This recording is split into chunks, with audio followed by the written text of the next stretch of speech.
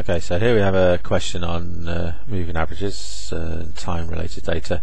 So it's about the number of days of work lost per quarter due to illness. So we've got some data broken up into quarter periods, and they've already drawn the original data on the graph and plotted some of the moving averages already. So the first question is asking us why should the company consider 4-point moving averages. Well, if we look at the original data, it's been split into quarters, so it's going in periods of 4. So basically for here we'd just be saying why should the company consider using 4-point moving averages. Data has been collected in 4 period blocks across each year. So something like that, just to show that it's been broken into 4 quarter blocks. If it had been split into, say, weekly blocks of 7 days a week, then you might have done a 7-point moving average. So it's about what periods have you been using. So say you've been using 4 periods, so 4-point moving average makes sense. It then asks us to calculate the remaining 4-point moving averages and plot them on the graph. So we can see so far that they've worked out 1, 2, 3, 4, 5, 6 of the moving averages already. So we're looking at 4 points for each moving average. So those 4 points were the first moving average, and that's calculated in the middle there, in the median position. So we've got 4 points. Then we need to count down 6 places because I've already done 1, 2, 3, 4, 5, 6. So they've calculated that one, that one, that one, that one. So that's 1, 2, 3, 4, 5, 6. So these are the ones we need to calculate then. So that's in the middle of 4 points. So we're going to start with these 4 points here. And then when we've calculated that average, we're then going to move down 1 place because it's a moving average, and then calculate the next 4 values.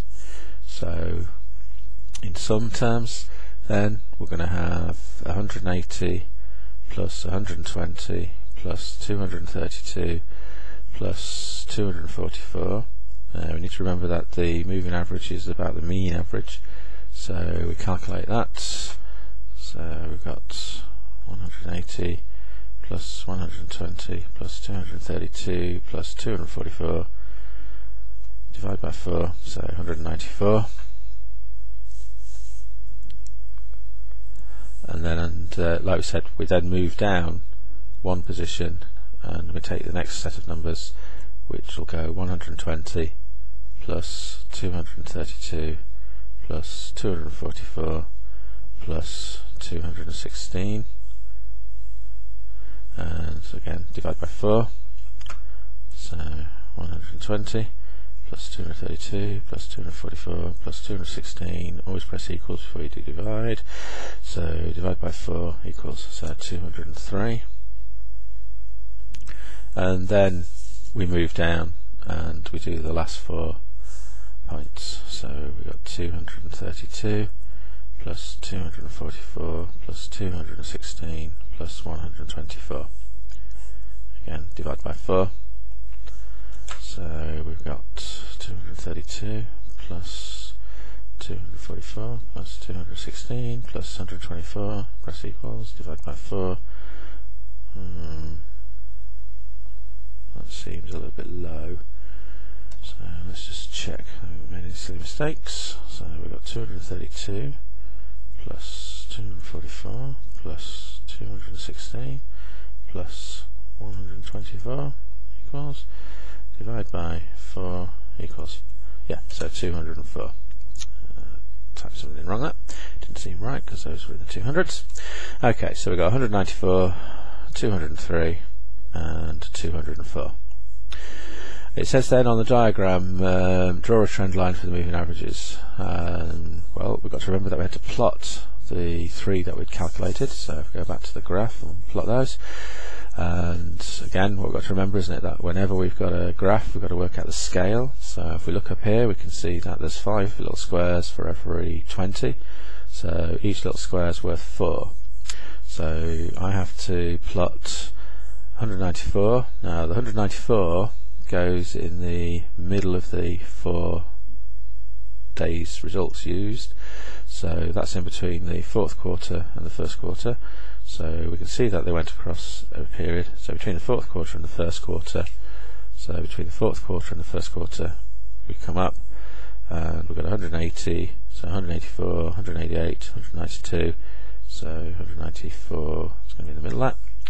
And then the next one's at 203, so again we come across one period, so 203, there's 200, so 204, so it's just going to be slightly below there. And then we come across one more period and we've got to plot 204, so 204 is exactly on the line. Okay, so those are the moving average plot. The question said draw the trend line, so we get our ruler, and the trend line should follow the direction of the crosses, and ideally you should try and go through as many of the crosses as possible. So our trend line across the whole graph and beyond. So this trend line is showing a increasing trend. So we must remember again with moving averages, although it looks like a scatter graph in a sense, we shouldn't use the word correlation because it's about trends of moving time data. So here we've got an increasing trend. So let's have a look. So we've done that bit. It then says by calculating the mean seasonal effect for the first quarter, estimate the number of days likely to be lost in the first quarter of 2004. So again, this is the power of statistics. We've got some data, we've got a trend, we're going to use it to predict what's going to happen beyond our known data so far. So basically that's over a centimetre. So for the first quarter then, we do a dot centimetre over. That's where we're going to predict the 2004 data. So if we come straight up to our trend line and then we come across and read off, then we can see that our trend line is suggesting a value of around 208. So we need to estimate the seasonal variation for quarter 1. Now to estimate the seasonal variation, we take the actual data for that quarter and we subtract the trend line number. This trend line number is at 184. The actual data value for this first quarter it was 220. So 220 take away 184 is 36. So for our first quarter in 2001, our seasonal variation there was 1636. So now we need to do the first quarter in 2002 and then the first quarter in 2003.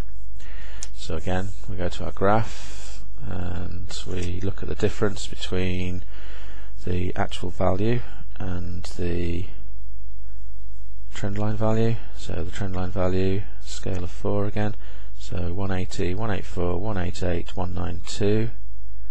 So the actual value for the first quarter was 228. So we're going up from 192, so 8 to 200 plus the 28 makes 36. So our seasonal variation for quarter 1 in 2002 was 36 as well. And then we do the same thing for quarter 1 in 2003. So our trend line value is 200. Our actual value was 32. So the difference here is 32. So to get our mean seasonal effect, so the mean seasonal variation, and we're going to do 36 plus 36 plus 32 share by 3, so 36 plus 36 plus 32 share by 3, so to one decimal place 34.7.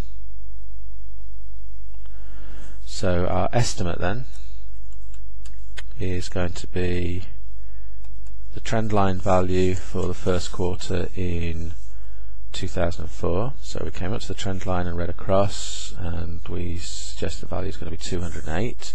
So our estimate is going to be 208 plus the seasonal variation. Now it's plus because we were above the line for each of the quarters. Now if we'd have calculated the seasonal variation for quarter 4, then we can see we'll be going below the trend line. So that would mean we'd be doing a takeaway. So here we've got a plus because we're above the line, so we add on the 34.7. So our estimate for quarter 1 in 2004 will be 242.7. Okay, the trend line is for the number of days of work lost to increase. So the trend is, suggest a reason for this. Okay, so again this is about your real life understanding. So due to illness, employers get engineering shown. The number of days lost is increasing. That's what the trend line is suggesting. So why might that happen? The trend line for the number of days of work lost suggests a reason for this. Well, a reasonable reason would be something like the company is grown in size. So the company has grown in size because the proportion of the company being ill could remain constant, but the number of days lost could increase because you've got more employees. So that might be a reason for why.